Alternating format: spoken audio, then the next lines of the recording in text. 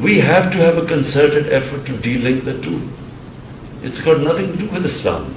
A term radical Islam should never be used, because it in itself means that there's something in the religion. Radical Muslims, liberal Muslims, yes, but not Islam. Islamists means there's something in the religion. So these are subtle terms, but what has happened is this is what causes Islamophobia. And only us, we the representative of the Muslim world, only we can do something about it. Otherwise, no one else is going to. And once we do something about it, this will then seep into the media as well. And it can only be remedied if all of us, Muslim states, have a concerted, and it's only a small, you don't have to have a big lot of material on it. You just have to address two things. The terrorism part and radicalism part in Islam, and the other is the sensitivity we feel for the Holy Prophet.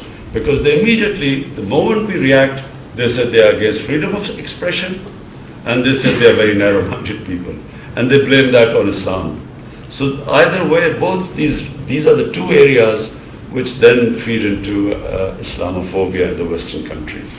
And that's really was my reason to inviting you here today, because I thought, it has to be a conversation we must keep having, even with your diplomats. All we want is that it will promote harmony amongst humanity.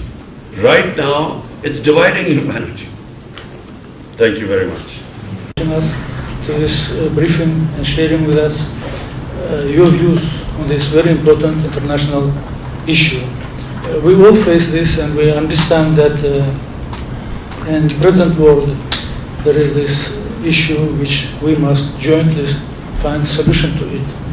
And I think all colleagues will support you. We must explain to international community the difference between Islam, real Islam, and extremism, religious extremism, and terrorism. There is big difference, and we must jointly explain this. And I want to thank you for sharing with us this and calling us and raising this issue. And I'm sure my colleagues will share this information about this meeting with their capitals, and also will share with us here their views on this. Thank you very much. Turkey in this regard proudly plays its part both bilaterally and multilaterally. We welcome and endorse the step the OIC foreign ministers earlier took in Niamey. We are closely working with the UN delegation of Brotherly Pakistan with a view to furthering the relevant OIC decisions with the United Nations bodies. We appreciate the efforts of Pakistan leading this initiative from the front very much. It's my pleasure and my honor to be here with this meeting, and thanks Mr. Prime Minister to this very important meeting, because we are now waiting what they want to do from the Western country. They work all together against any country for the OIC. It's very important to do like him together, by media, by dialogue, by anything. And I want to thank Mr. Prime Minister for your support to Palestine, and convey warm regards from His Excellency Mahmoud Abbas, the President of Palestine, and warm regards from Al-Aqsa. It's for all of them, Islam. Thank you.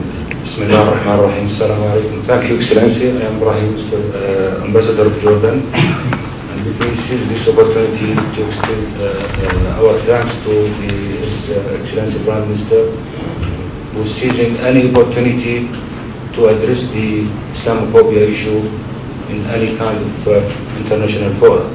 This is well appreciated. Jazakallah khair. I believe that the media plays a very big role in this, and of course it needs a very big efforts and a collective efforts all together as Ummah.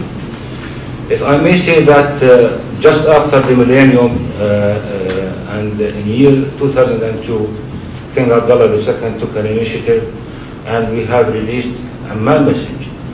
It was a product of months of meetings from different countries, ulama, scholars in general. It was showing the moderate Islam.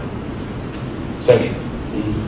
Excellencies, thank you very much for the initiative and also for the invitation extended to us to hear your briefing.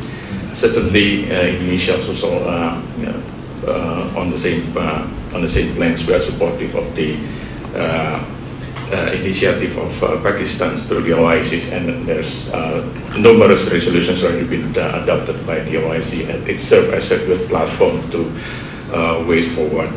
And I think there are two things that we need also to underscore in trying to make known to the public that with regard to our effort. One, many already mentions about the important involvement of media. This is something that's very important.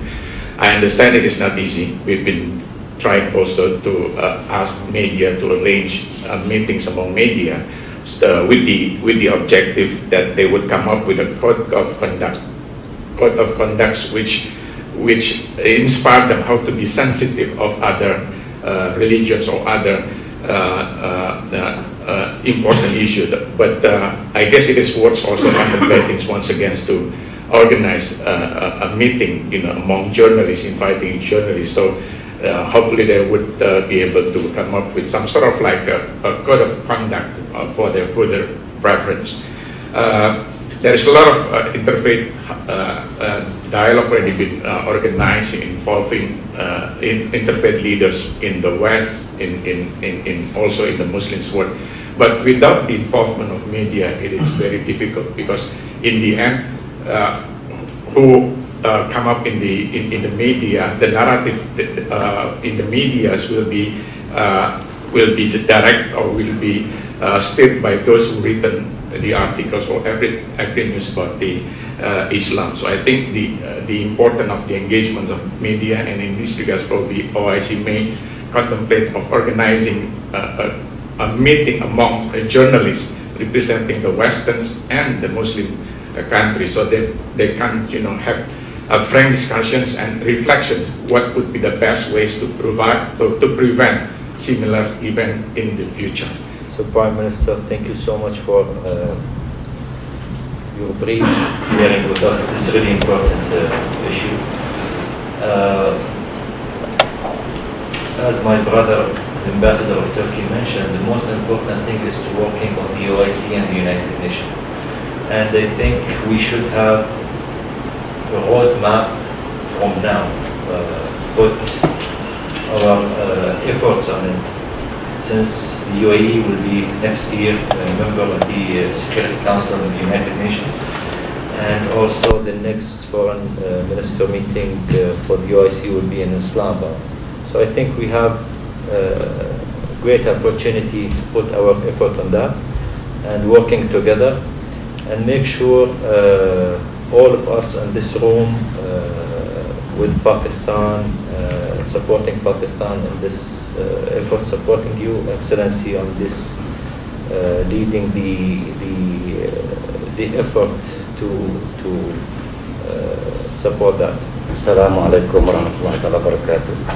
Thank you, Mr. Prime Minister, for sharing with us your most pertinent thoughts and views and ideas about this very important issue, not only to Pakistan but the whole of Muslim world.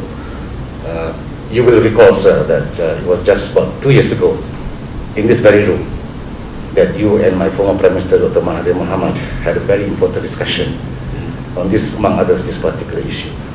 And it was that meeting took place just a few days after the incident in Christchurch, New Zealand.